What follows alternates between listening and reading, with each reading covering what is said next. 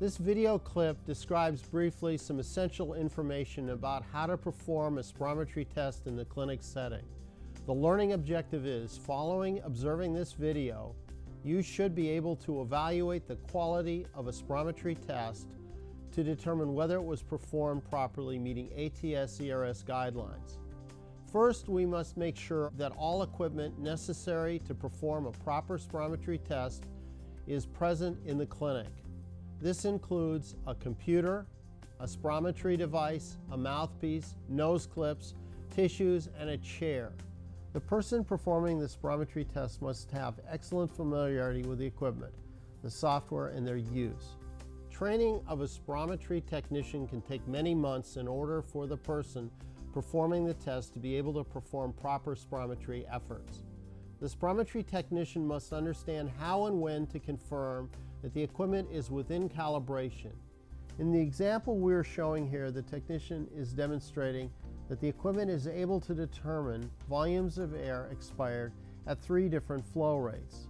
That is low flow, medium flow, and high flow. Each equipment manufacturer will describe in the manual how to perform this check of the equipment and how often it should be performed. If the results demonstrate that the data are outside of the reference standards, then the equipment should be checked and serviced according to manufacturer's specifications. Prior to beginning the test, the technician should explain the test to the patient. The patient should be instructed to loosen tight clothing and to remove any dental devices such as retainers. The technician then instructs the patient to sit or stand with good posture during the test. The patient should maintain either sitting or standing position for all efforts. However, a chair should be placed behind the patient if standing in case he or she gets lightheaded and needs to sit between efforts.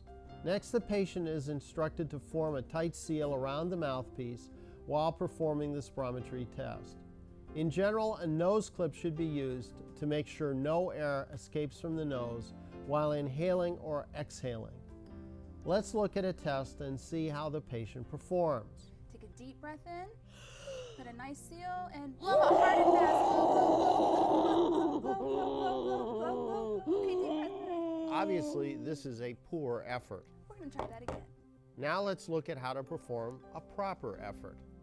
The first technique demonstrated here is to have the technician tell the patient to take the largest possible inhalation, filling the lungs to capacity, and then to exhale as forcefully and completely as possible until plateau is reached or until at least 6 seconds have elapsed. The second technique is to have the patient perform tidal breaths, and then when comfortable to have the patient take the largest possible inhalation, filling the lungs to capacity, and then to exhale as forcefully and completely as possible until plateau is reached or until 6 seconds have elapsed. Empty and deep breath in. Very good.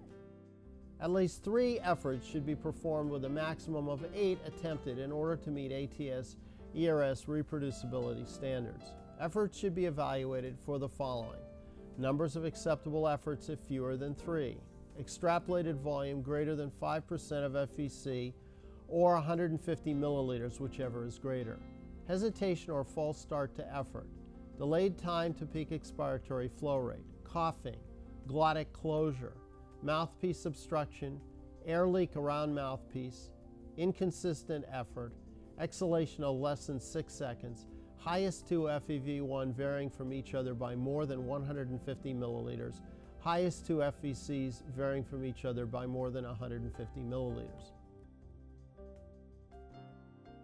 Let's look at a few reasons for having a poor effort. Here is an example of hesitation or false start to effort. Here's an example of delayed time to peak expiratory flow rate.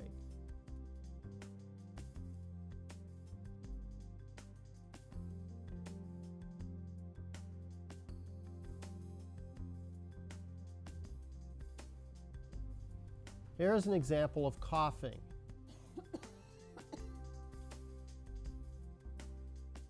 Here's an example of glottic closure.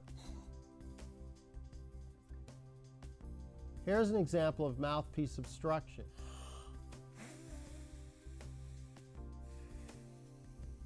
Here's an example of air leak around the mouthpiece. Here's an example of inconsistent effort.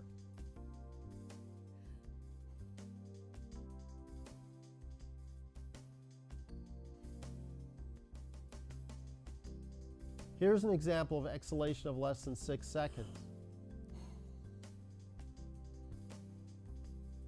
Here's an example of highest two FEV1 varying from each other by more than 150 milliliters. With some patients, it will not be possible to obtain reproducibly good efforts, even with the most skilled technicians supervising the testing. But in the vast majority of patients, such testing will produce efforts that are important in evaluating the health of the patient. The CDC, in cooperation with NIOSH, has distributed a poster providing guidance on proper coaching techniques to obtain valid spirometry results every time. This document provides concise information on how to identify and correct technical and equipment errors, sometimes encountered during spirometry testing. In this brief time, we have reviewed how to perform and evaluate the performance of a proper spirometry test. There are two take-home messages. 1, technicians performing spirometry testing must be properly trained and supervised. And 2, clinicians evaluating spirometry tests must be skilled in recognizing when tests are properly performed and when they are not properly performed.